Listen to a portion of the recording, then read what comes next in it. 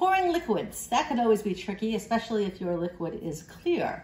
So one nice tip, of course, always working within a tray so that any spillage will go into the tray. But the other thing is if you've got stackable measuring cups, like these lovely high contrast colorful ones that I think we got at the dollar store, you can use them together to make a perfect measure and no waste.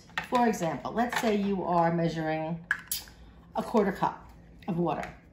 You can take your 1/4 cup of water, measuring cup, and actually put it right above your full cup, a bigger one. Doesn't have to be a totally twice the size or just a bigger one. And then when you're pouring, and again, when we pour liquids, we want to not pour where you're holding something up in the air. The spout of what you're pouring and where it's going into, you kind of do a little kiss. Mwah. Kiss each other, and then as you pour, I don't know, I'm guessing, I'm pretty close. Oop, I might be a little bit over. But that's okay, because guess what? Your measure is perfect, and the receptacle underneath is holding the leftovers. So that way you can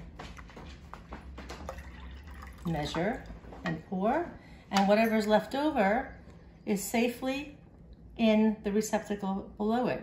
So you can either pour that back into the container, or, well, you shouldn't really throw it away, it should be fine. Just a quick little tidbit on how to pour liquids. Double protection. You've got your bigger receptacle underneath, you've got your tray, and of course you could always use another bowl or a measuring cup just to make sure. Really handy, especially when you're using sticky liquids, syrups and juices and things like that.